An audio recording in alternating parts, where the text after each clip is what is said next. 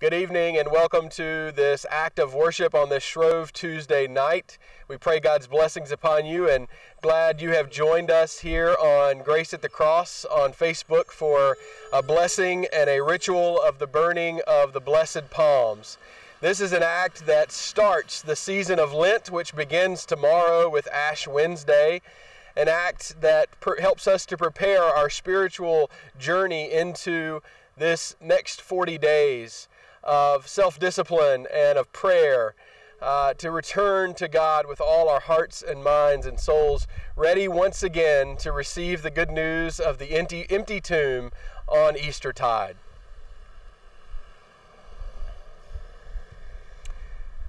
We gather in the name of the Father, and of the Son, and of the Holy Spirit. Amen. We come together to make necessary preparations for our Lenten journey. For over 1,500 years, the Church has used ashes to mark the beginning of Lent. These ashes do not come from any ordinary fire. They are from the palms we used last year on Palm Sunday to remember Jesus' triumphant entry into Jerusalem. The ashes set the tone for Lent, which is marked by a more serious attitude about deepening our friendships with Jesus. Certain things are not done during Lent. The word Alleluia is not used in prayer, whether spoken or sung. We stop doing some things we take for granted, like always eating when we want. We do this to remind ourselves that we need to rely on God more and more. We will be taking a little pilgrimage together, just a short walk that invites us to think about how Jesus calls us to walk with Him each and every day. We need to take with us a light that will show us the path. We have this light in us through baptism. It is Jesus' Spirit. But we need to remind ourselves of this light. So that is why we carry our light from the Paschal candle. We take our light from the Paschal candle, which is the sign of Jesus Christ, our light. Let us now follow in the light of Christ. A year ago, we held these palms and shouted Hosanna to Jesus, our Messiah. We marched in procession that day with our palms hand in hand to show that we would follow Him. Today, we burn these palms and renew our promise to follow Jesus during Lent. Let us pray. Lord of mercy, we bring you these palms today, the remnants of the past year.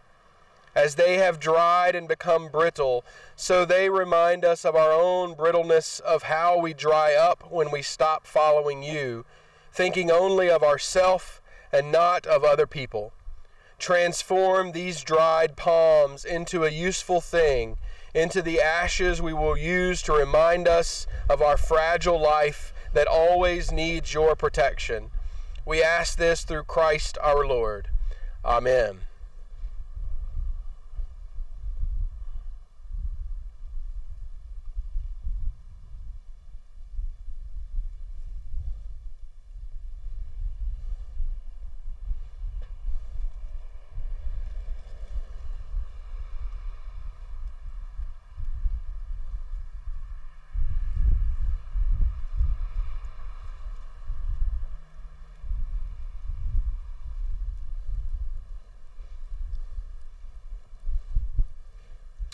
A reading from Jonah, the 3rd chapter.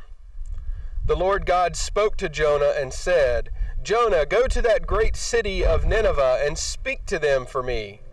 Jonah obeyed the Lord and went to Nineveh. The city was so large that it took 3 days just to walk through it. After walking for a day, Jonah told the people, 40 days from now Nineveh will be destroyed. Repent and turn away from your bad deeds. They believed God's message, and they set a time to fast, a time when they would go without eating. Then everyone in the city, the king and all the people, dressed in sackcloth and sat in ashes. When God saw that the people had stopped doing evil things, God had pity on them and did not destroy them as He had said. This is the word of the Lord. Thanks be to God. Let us now offer our prayer to Jesus, God's Son, asking Jesus to help us this Lent to be open to God's working in our life. Lord, be merciful. Save your people. Lord, save us from all evil. Save your people. Lord, keep us from doing wrong. Save your people. Lord, save us from our selfishness. Save your people. Lord, keep us from talking about others badly. Save your people. Lord, save us from being separated from you. Save your people. Lord, by your coming to live with us as a man, save your people. Lord, by your death and resurrection, save your people.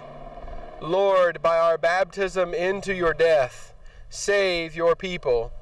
Lord, by your gift of the Holy Spirit, save your people. Lord, be merciful to us sinners. Save your people. Lord God, we are sorry for the things we may have done to others that hurt you. We know that our selfish ways have to die like the palms in this fire. As the palm is consumed in the fire, it is changed into dusty ashes. Help us to let your fire of love consume us, so that we who are made of dust can be changed fully into new people. We ask this through Jesus our Lord, who will guide us this Lent to be closer to you and the Holy Spirit, one God, forever and ever.